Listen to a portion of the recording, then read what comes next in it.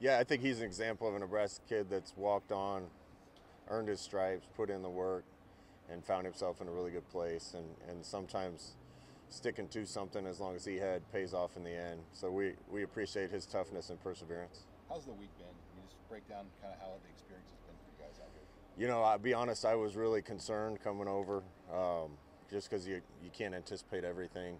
The guys that planned this did an unbelievable job, and our players have handled it really well. So it's been unbelievable. I think it's been a good experience for our players, but they're dialed in and ready to play, and they're doing a really good job of enjoying things when they need to enjoy it, and then focusing when they need to focus, which is a sign of maturity. And we've had a really good time. Did it feel like? I mean, did it feel like it's going to be a football game in a couple of days? Did it take a couple of days to maybe get the guys to move away from just travel and just focus on Northwestern? Not really. I think the way we travel was smart, and it's probably not the only way to do it, but we got here at 10 a.m. and brought them straight to the stadium and got their mind back on football and exercised them. And then we kept them up doing things all day. That was a really long 2 days kind of into one. And when they woke up the next day, we were right back at meetings and football.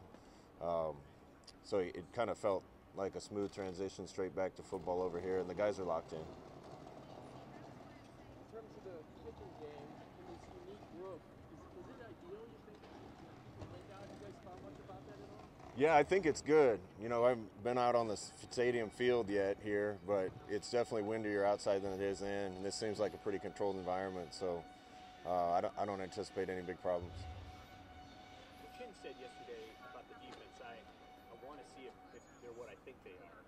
He was referring to the defense. When you think about what your offense could be, what are you seeing in camp, and what do you hope you see on Saturday? I just want to see efficiency. I know I sound like a broken record with that, but it really doesn't matter what offense you're running. If you run it well, it can work. And the key to that is just operating with efficiency and speed. I've seen that from these guys. They definitely know what they're doing.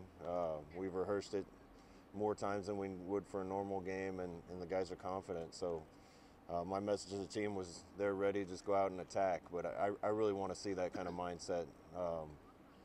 Not playing tight, not worrying about anything, just going out and getting after it. Is there anything in particular you're looking forward to on game day during the game, not having that headset or not calling plays, I guess? Looking forward to? No, I'd say it's more concern. It's just something I haven't done for a long time, but I've already thinking a lot about the other things that I can add if I don't have my head buried in a call sheet. Yeah.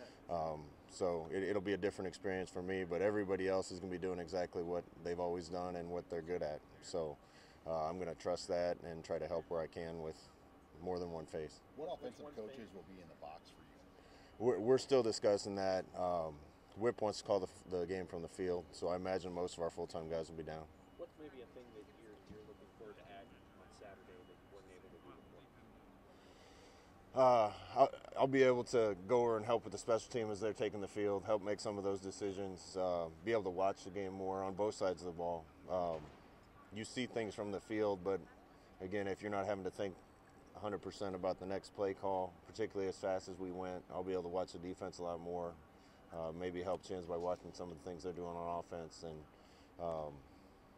we've done a good job, I think, of managing clock and doing things like that, but I'll definitely have more time for that as well. What's left for you guys before you come to the stadium Saturday? And I know you have a workout tomorrow, but really, how much is there still to do? We've kind of gone over this territory already back home, so we kind of had a lead up to the game before we left and another lead up to the game here.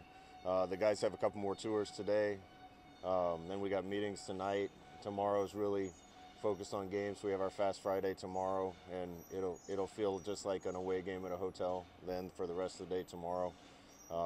Pretty much the hay's in the barn. I think we're ready, so we're looking forward to it. Some of the guys have said that this trip has really built their brotherhood even stronger than it was before. Have you seen that? And how have you seen that? Yeah, we had a good time last night. They had one of their best practices yesterday. We got on the bus and went to dinner they saw some traditional Irish music and some traditional Irish dancing. I think some of the old coaches like me were the only ones that knew some of the lyrics to the songs, but they really got into it, enjoyed it. This is a tight-knit group, and I think they're going to be there for each other all year, and it's going to be fun to watch. Back to special. I was gonna say they look like they got to do some of the dancing too. Did anyone surprise you with their Irish dance moves up there? You know, only 2 guys got to dance. Borkercher and Va both danced. I know for sure Va isn't Irish. I don't know about Bork. They held their own. Back to special teams for a second. We focus so much on the punter and the kicker, but return teams too, and needed improvement. How have you seen those guys work over the last month or so? Yeah, you know, I think we have more speed than we've had, and guys that are better at catching the ball. So we have a lot of options back there. You know, we didn't create many big plays last year on special teams. Had some big plays against us 2 or 3 times that cost us. In general, I think we got to be more aggressive and in tune to making plays that can change the game on defense and special teams. And I think the guys are ready to do that. Scott, Sam asked you about what you want to see on offense. You'll be paying attention at defense. What do you want to see in the opener from that unit in particular? I know what kind of defense we have, so I think the big question for me right now is if anything goes bad, how we're going to react. And we got a confident team, a really close-knit team. We haven't hit any adversity yet, but when we do, I want to make sure that they keep attacking. Up 40, down 40, up 7, down 7. We need to be on the attack. And our defense is dialed in. They know their calls. They know where they're supposed to be. They communicate well. They play hard. I'm anxious to watch them. Yeah. Thanks, Scott. Yep. Thank you.